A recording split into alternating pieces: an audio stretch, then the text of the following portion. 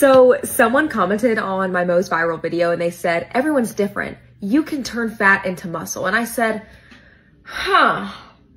that's strange considering that's biologically impossible. They are two different muscle groups. And it made me want to talk about it because I think I hear this a lot from people who tend to think they can turn fat into muscle if they work out and eat healthy, or they can eventually, if they're too big, that's going to turn into fat.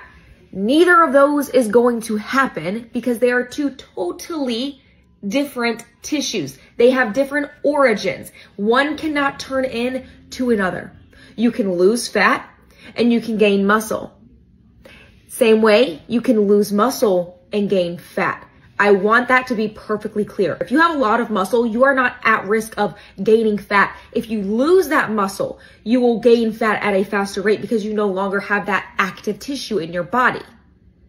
Same goes for if you have fat. If you are overweight, you cannot turn that fat into muscle. You have to burn that fat off. You can gain muscle. You can put on muscle that will help burn that fat, but it will not be converted to one another. I just wanted to make this perfectly clear because yes, everyone is different. Everyone is unique. Our bodies respond to different things, but that is one thing I've heard a ton in the past.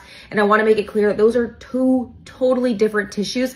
They will not be converted into each other. Okay. So I hope this helps.